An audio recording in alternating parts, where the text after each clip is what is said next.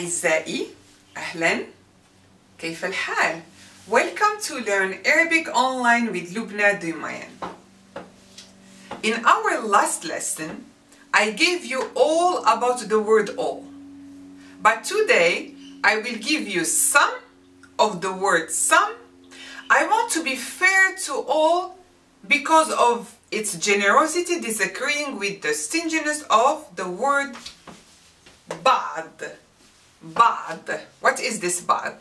بعض is a masculine singular noun meaning some of, or a few of, a little part, or a portion of a whole. بعض is part of an idafa, the genitive construction, together with the noun that follows it, where بعض is the first term, mudaf, and the following noun in the genitive, majroor, is the second term, mudaf ilayh. I hope that you are able to memorize the Arabic terms. So, idafa, mudaf, mudaf ilayh. So, let's check some examples. بعض المعلومات, some information. Here, بعض comes with a single dhamma, one vowel, because it is the first term of the genitive construction. So no nunation, a single dhamma.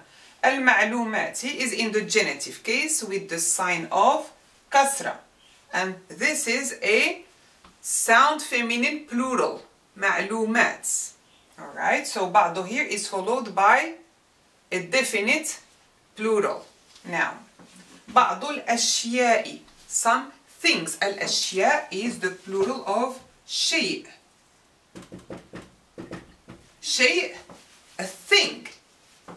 This is the broken plural of شيء. بعض الأشياء in the genitive case with the sign of كسرة. Here, بعض المال. المال is a singular masculine noun. So بعض may be followed by a plural noun, a singular noun, it doesn't matter. But definite. Some money. المال, money. بعض المال. قرأت بعض الكتاب. I read some of the book. Here, بعض is translated as some of. You will have to judge because it may depend on the construction of the sentence or a phrase. In English, it's different than Arabic. There is no 1 + 1 = 2. You will have to judge. You will have to know the English grammar and the Arabic grammar. Alright? So, قرأت بعض. Here, بعض is in the accusative case with the sign of fatha because it is the object of the verb قرأ, to read. I read some of the book, and here it is followed by a singular, definite singular masculine noun, الكتاب. Alright? قرأت بعض الكتب. Here it is followed by the plural noun of الكتاب, الكتب. You may translate قرأت بعض الكتب in two ways, as I read some of the books or I read some books. Both of the translations are correct. أريد أن أسألك بعض الأسئلة. أريد, I want, from the verb أراد. أراد, to want. Conjugated in the present tense, first person singular. أنا أريد. I want to ask you. That's two. When you have two consecutive verbs, you may use an in between them. And conjugate the following verb, it means the second verb, in the imperfect subjunctive. The present tense in the subjunctive mood. The subjunctive mood where it ends with the fatha.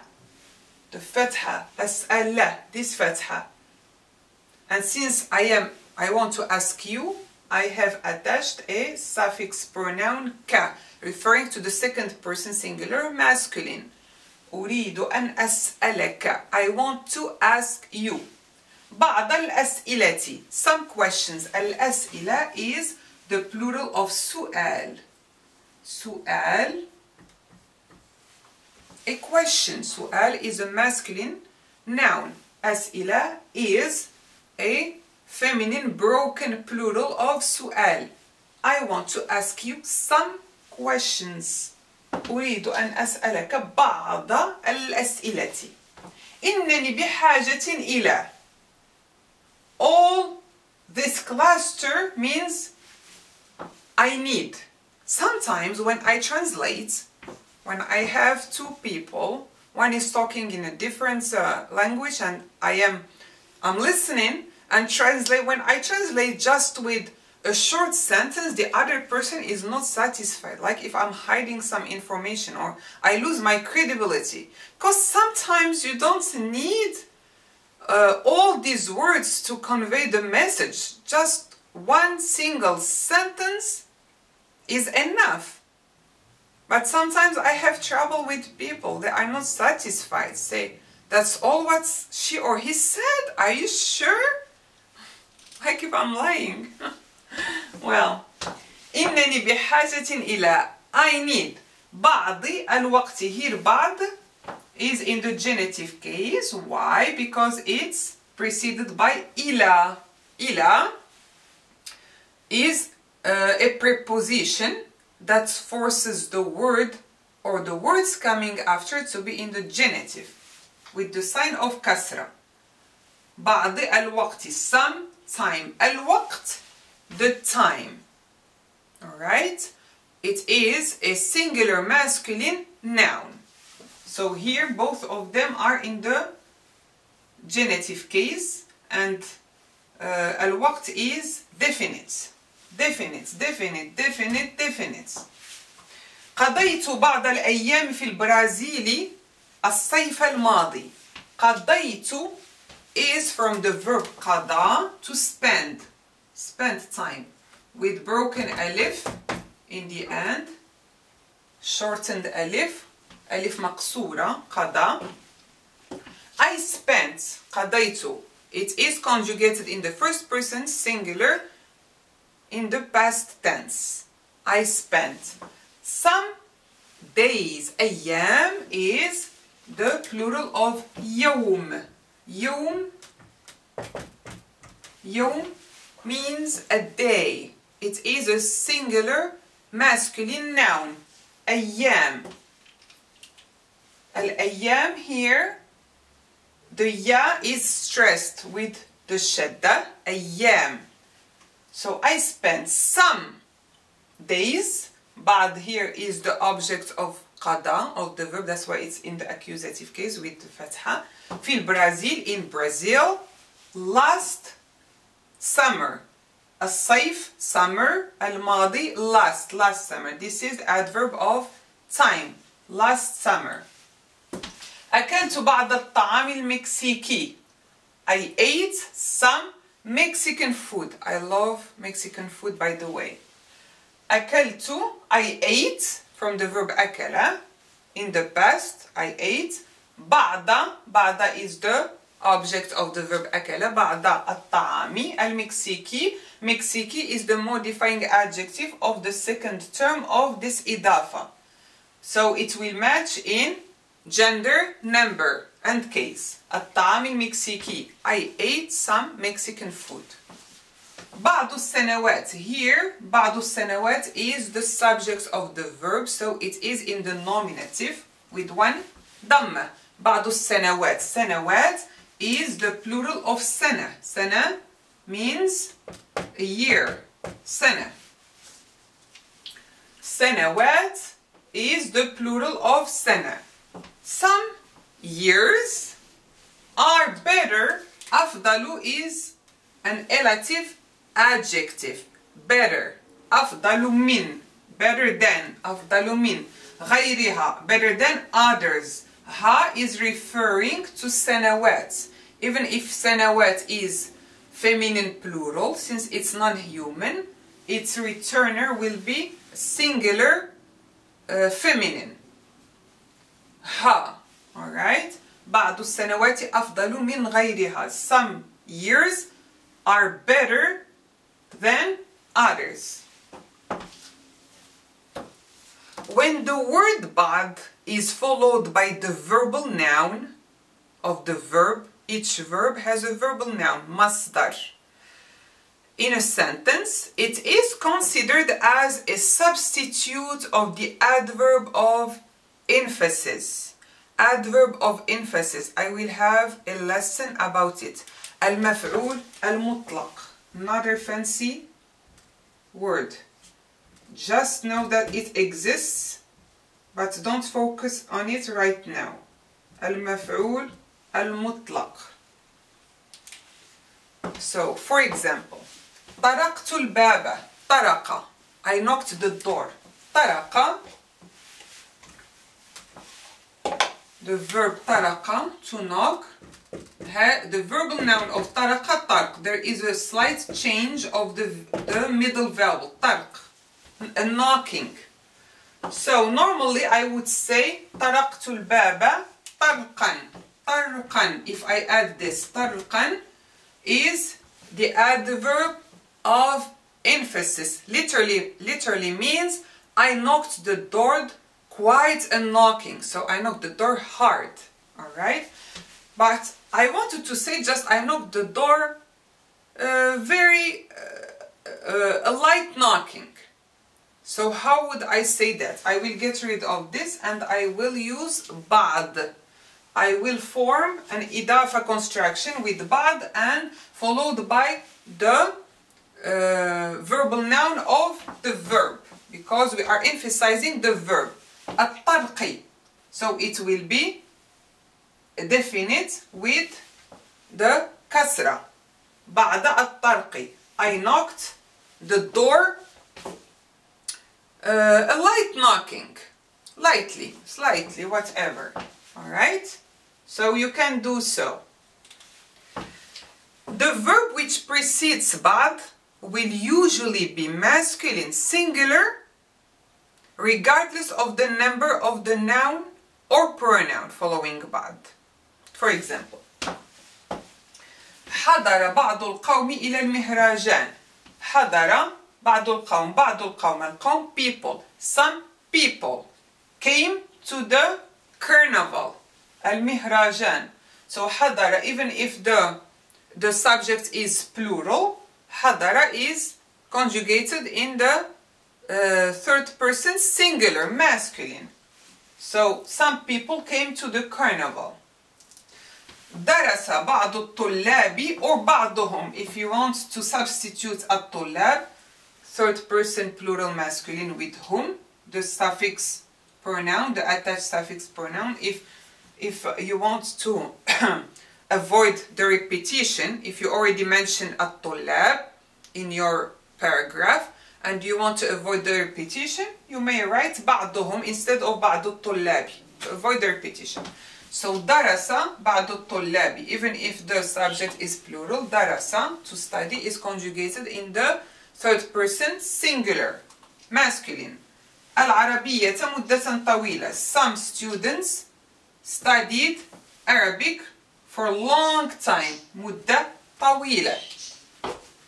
When بعد preceded the verb usually agrees with the number and the gender of the noun or pronoun following بعد.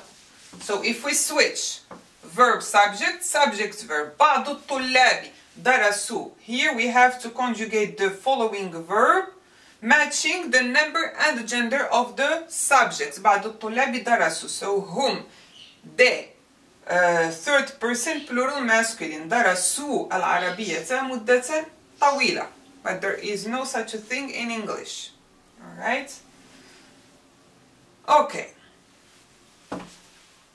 Sometimes you may encounter the case of noun-noun apposition, noun back to back, or substitution, namely al-badal.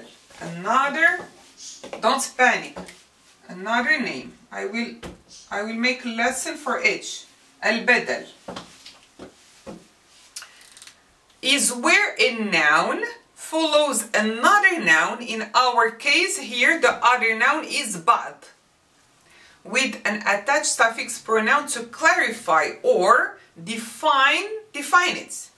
And it can be deleted without causing any change in meaning or grammaticality of the sentence, as opposed to doing so in an إضافة phrase. Here, تهشم التمثال بعضه. تهشم to shatter. التمثال, the statue. So the statue shattered. But to make the person relax, so don't panic, it's okay, we ask the help of بعد to avoid the panic. So تهشم التمثال بعضه. Some of it shattered, not all the statue. So we are fine, don't worry, just part of it. So بعضه here is so helpful, all right, to avoid any heart attack. So بعضه here, بعض is the substituting noun. التمثال is the substituted from noun. So بعضه will match in number and case. So بعضه, we have a dhamma, like here, because the subject is in the nominative case, and the who, we need the returner referring to the timthal. Timthal is a singular, masculine noun, so we use who. Some of the statue shattered. If we get rid of بعضه, we will have a heart attack. So تهشم التمثال, the statue shattered. Alright? So if you remove it, it's okay grammatically. Nothing would be changed. Let's check other usages. For example, لنفهم بعضنا بعضا جيدا. لنفهم, let's understand. We are talking about ourselves. لنفهم, let's understand. بعض, when you have two consecutive بعض and second one nonated, with the first one we have to attach a pronoun suffix referring to we. نفهم, let's understand. na. So لنفهم بعضنا بعضا جيدا, let's understand each other well. جيدا, well. So each other, when you have two consecutive but second one is nonated and the returner, when the first one has a return, it means each other. لنفهم, let's understand each other well. لعب الأطفال بعضهم مع بعض. The children played with each other. We have بعض with the returner, مع means with, the preposition, and the بعض here nonated and in the genitive case because it has مع. Alright? So the children played with each other, and لعب is conjugated in the third person singular masculine because the subject comes after, so it doesn't affect the number or gender. أعرف بعضا من أفضل الباحثين في العالم. أعرف, I know, بعضا من. بعضا من, nonated بعض followed by من means some of. بعضا من أفضل الباحثين, some of the best researchers. أفضل الباحثين, these are in the genitive because it's preceded by min in the word. So when you have the nonated بعض with min, it means some of. أريد بعض القهوة, I want some coffee. أريد بعض القهوة. Here, السعادة شعور. السعادة شعور. Happiness is a feeling. ولكن, but, في بعض الأحيان. This بعض الأحيان means sometimes. بعض الأحيان. Here, since it's followed by, it's preceded by في, it will be the genitive case. بعض الأحيان. Sometimes a person. So happiness is a feeling, but sometimes a person. Do you agree with me? Alright, so you need just some attention to understand the some word. Just some. And it was some of what I had to teach you today. Okay? If you like my videos, I would love to see your thumbs up to know that I am on the right track. A special thank you to Alberto Cabrera. I hope that I pronounced your name correctly. If not, I'm sorry. For his wonderful comments. Thank you. Until then, you miss me and you keep learning Arabic. إلى اللقاء يا أصدقاء.